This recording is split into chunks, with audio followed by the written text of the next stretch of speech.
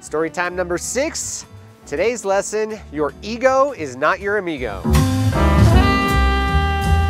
All right, so when I say your ego is not your amigo, sometimes when you're negotiating real estate, things can get a little heavy, and the inspection, objection, and resolution is typically where all of this comes to a head.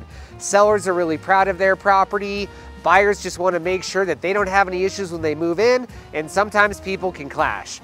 We had a seller that wanted to throw away $1 million over a $500 objection, and that's where we have to come in and do some of our emotional counseling, because we're not going to let you lose $1 million sale over a $500 inspection objection. So luckily in this transaction, the buyer's agent also knew how to keep his cool and explain everything to the clients, and we were able to present this to the sellers because the buyers were honestly getting ready to walk.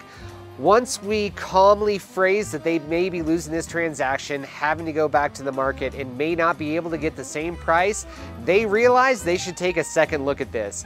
Luckily they did. They slept on everything, and we moved on to closing.